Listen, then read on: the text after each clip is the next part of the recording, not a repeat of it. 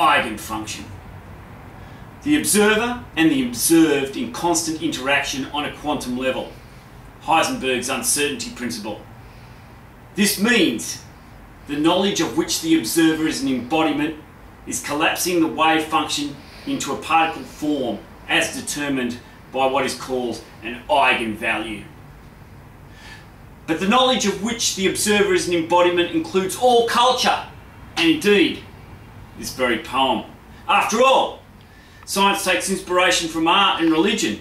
Kepler is a famous case here, inspired by the worship of the sun, as much as art takes inspiration from itself. In any case, it will become clear the subject matter of this poem is directly relevant to physical theory. Therefore, these words dribble off into quantum effects.